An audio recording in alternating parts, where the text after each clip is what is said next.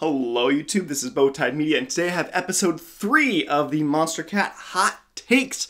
I asked for your spicy Monstercat opinions like a month ago now, and so we're finally getting to these videos. But I'm going to respond to your best responses in this video here. If I did not get to your responses, it's because I didn't think they were that great. I'm going to be honest. With you. So if you want to be in future videos, my hint of advice is to don't be so narrow in on one specific thing, where a lot of people will talk about just an individual song or an individual artist in a very individual time and say like, oh, this song is the worst, or this song is better than this song, or all that kind of stuff. And so be a little more broad, I would say, and maybe have some spicier takes here and there. I don't know, it's kind of tough to come up with so many different hot takes, but we'll be a little more specific next time, I think. Rock/metal and EDM fusion tracks, i.e. those from Riot, Boss Fight, Misere, have produced some of the worst songs on Monstercat in recent history. It's such an annoying and terrible gimmick. I don't know if you like rock or metal then. I don't know if you like those genres of music. I personally don't listen to a ton of rock or metal, and I'm a big sucker for these types of tracks. I'm a fan. I like the fusions, and so I just think you don't like that style of genre. Ellis often ruins a lot of his tracks with his vocals. His sound design is great, however his lyrics are either so poorly executed and or uninspired/basic it hurts the song. The only songs with his with good vocals are when he or No Ep aren't responsible for them. You know, I would agree with you. At the beginning, when I first started listening to Ellis, I thought the stuff was like Speak Francais, I loved the production, but when it came to the vocals, I was like, this is just weird, and I'm not a fan, and But nowadays, I freaking love it. I think it's just something fun and cheesy about the songs that are carefree, and I just, I'm a fan of Ellis now in those kind of silly tracks. Nostalgia removed, 2014 to 2016 was the golden age of Monstercat. Genuinely, the music is melodically and sonically leagues ahead of the stuff that releases today, aside from a few outliners like Kuro, Grant, Coven, and Feint who are still killing it. Can we all just agree that that age is just the golden age of Monstercat, whatever the 2016 I think was the main peak of it? Can we just agree? I mean, we talk about this all the time. There's tons of comments that say, oh, this is the golden age, or this isn't the golden age, or this is the golden age, this isn't the golden. Let's just say it. Let's just say it's the golden age. Okay? It's the golden age. Regardless. Everything about it was gold.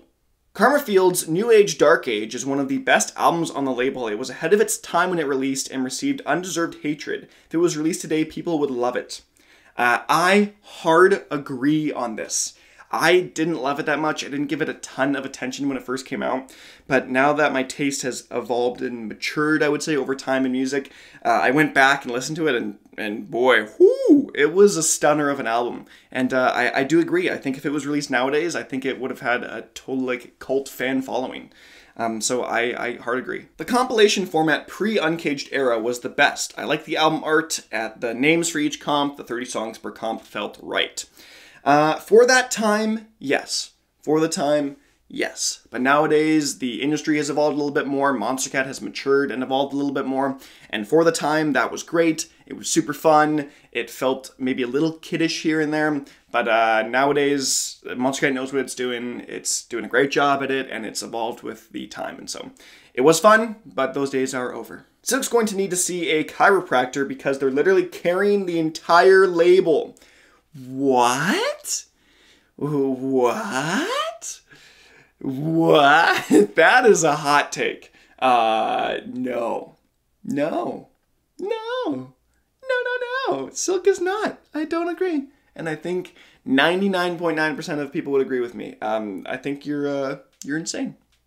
Which, I mean, it is a hot take, so I respect it. AU5's best style was his synthwave style, the encryption and flashback. All of his other songs are good, but are nowhere near them too. Well, sir, I think you just like synthwave style more. I think you just like synthwave a little bit more. The stuff was good, but to say they're nowhere near his other melodub stuff, I think is that's a bold statement to say. I think hyperpop is cool, and appearing on Monstercat seems like an inevitability. I think that there's no chance that a Monstercat fan doesn't like hyperpop, at least in some capacity. Well. I am a Monstercat fan, and I do not like hyperpop. So I hope it doesn't show up on Monstercat. A majority of bro-step-ish dubstep on Monstercat, most notably boss fight stuff, feels very lackluster and uninspired, and I would definitely like to see more unique artists and songs that the area of Uncaged in general needs to step it up, because both Silk and Instinct have been producing lots of interesting music. Interesting take here. I think a majority of people would agree that Instinct, I think, is probably the best of the three kind of sub-labels or brands right now. I like to call them brands because they're not sub-labels. The best of the brands, just because I think Monstercat sort of trapped themselves a little bit with Uncaged and Instinct, where Instinct is just anything that's more like bubbly, I would say, or more pop-oriented. And I just think there's so much more variety in that sphere of music than there is in the heavy stuff, in the dubstep, in the drum step, in the drum and bass. I just think there's less variety in the Uncaged than there is in Instinct, and even less so in Silk.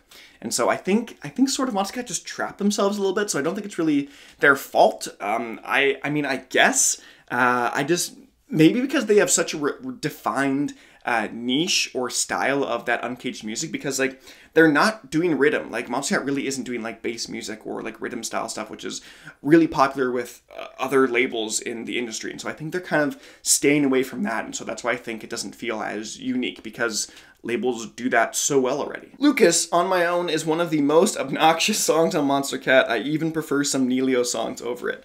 Okay, I made this one, I put this one on the list just because I mentioned last time that Neilio by Obsession was horrible, and many of you made comments about Neilio Obsession and how other songs were worse or better than it. And so first of all, I'm actually a fan of On My Own. I think it's a pretty banger song. It's just kind of a fun, careless trap song.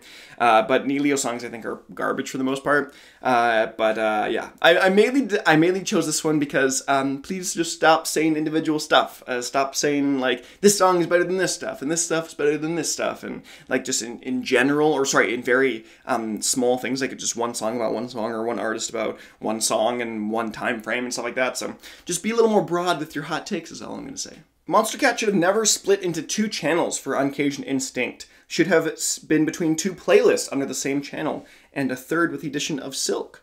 Huh. I haven't actually heard this before. That's an interesting idea. That really is an interesting idea. You can still do the thumbnails differently. You can still make everything branded differently. Huh.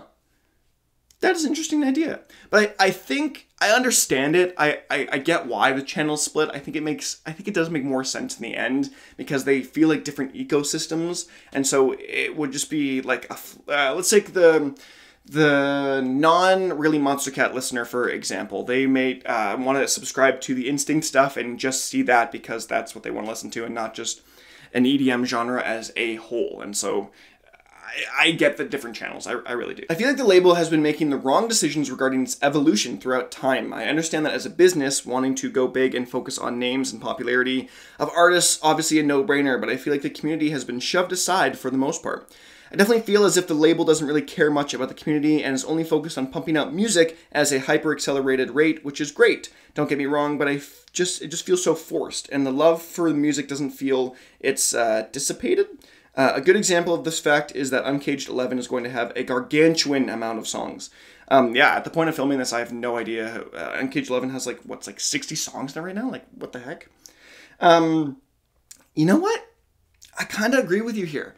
I do think there obviously is a focus now more of putting a ton of music out there, but it does feel like the community is left a little behind, if that makes sense. Like, here's the two best examples.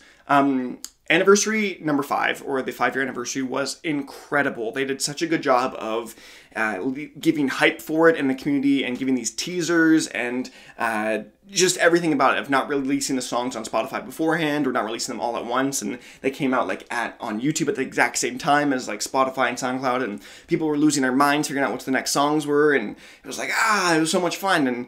And then 10-year anniversary was just like, here's all the songs at once, and they also got leaked earlier, and we're not really like pushing it a ton, and it just feels more impersonal, I would say. Another thing, I just remember, I think it was Darlington that said when it came to the 1,000 song, the 1,000 catalog song, the 1,000th single, the Smile song, found a reason. They were like, oh yeah, we're not even keeping track of these anymore, or something like that. And they were like, we don't really care about that much, essentially what they're saying. When the community is like, oh, the 1,000th coming up, and what's it going to be? And the hype behind the actual company was just like not as much as the fans are. And so I would agree with you. I think they're doing a good job of, who is it, Dan, that actually comes and is like the community manager, community person. And so I think they did a job, an adequate job, I would say, of actually going to the community and figuring out what they want. But generally, I would say, yeah, I think they don't care about the community maybe as much as they would have. And that's kind of sad for me. I wish artists would stop releasing so many singles before an EP/LP drops. I get releasing songs to get people hyped, but pardon my pun because Riot is kind of part of it. It gets to be overkill, especially in the cases of Justin O, Sabai, and Cascade. I'm sorry, but that's not the way the world works. That's not the way music works.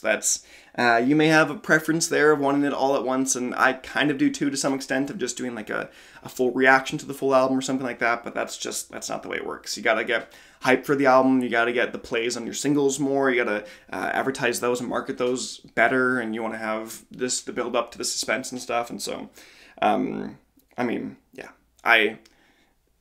yeah, that's just the nature of the music industry, so that's not really going to change anytime soon, I don't think. Tut Tut Child's LP is the best album on Monstercat right now. I'm into it mostly because of the contrast between ambient, nature influence, and heavy rock/dubstep, which feels like the perfect blend or contrast in Tut Tut Child's style, hence making it my favorite on Monstercat. I actually went back and listened to all the LPs fairly recently, all the artist LPs, and I think this is the most forgotten LP of all time. So much so that I don't even remember the last acronym. It's come to the end, and I can't remember the last part without looking it up. I'm not gonna lie. And so I'm trying to think about it, but I forget it. I agree. I think this one is super underrated. I think nowadays, if it was released, it would have been similar to the New Age Dark Age, which we talked about in the last episode. Which, yeah, I think it would have gotten a lot more clout then. And I was a big fan of it, and so I would implore you to go back and listen to that Tut Tut Child album. Speaking of artist albums, The Promised Land is far and away the worst album released on Monstercat. The D&B songs all sound incredibly cookie cutter and like exactly what Muzz has been making for the past like 4 years. And the non-D&B songs are also either completely lifeless or downright insufferable, like Born to This or Sanctuary. I feel like you just don't like Muzz then, or his newer style. I think you're in that's definitely a hot take, because you're in the minority here, where a lot of people really, really liked The Promised Land, and myself included. I didn't think it was like the best thing in the world, but I thought it was an absolutely solid LP. So I think you are in the minority here. And our last one of the day, for the most part, I don't really get the appeal to Note Taker's music. He's released a couple solid tracks in the past, like Infinite and Too Smooth, but it feels like he can't even do his own style very well. He does best when he branches out, but he hardly does it. The production on his songs often feels flat and unimpactful, and doesn't help when he can sometimes make long and repetitive music that doesn't really go anywhere. This is an interesting take, mainly because I sort of agree. For the most part, I've just been like, Note Taker's like meh for me. I haven't loved his stuff before, and sometimes I do feel they're a bit repetitive, although I love the atmospheres on his track. But I also wanted to highlight this comment because I think I somewhat agree. But there's a person that I work with in the office that literally listens to Note Taker's stuff. And like, I was like, what? Like, I'm not gonna, like, this is an older adult Chinese woman, like, that just listens to Note Taker. And I'm like, huh? Like, I did not expect that from you at all. And so, yeah. But that has been it for the Monstercat Hot Takes, episode 3. Let me know what you guys think of these hot takes in the comment section below. And when it comes time, I will put another post out on socials for you to give more hot takes, and hopefully we'll make it a little more specific next time, because I think I have a couple fun ideas for more specific hot take episodes. But stay tuned for those. I've been Bowtied Media, and I will see you guys in another video.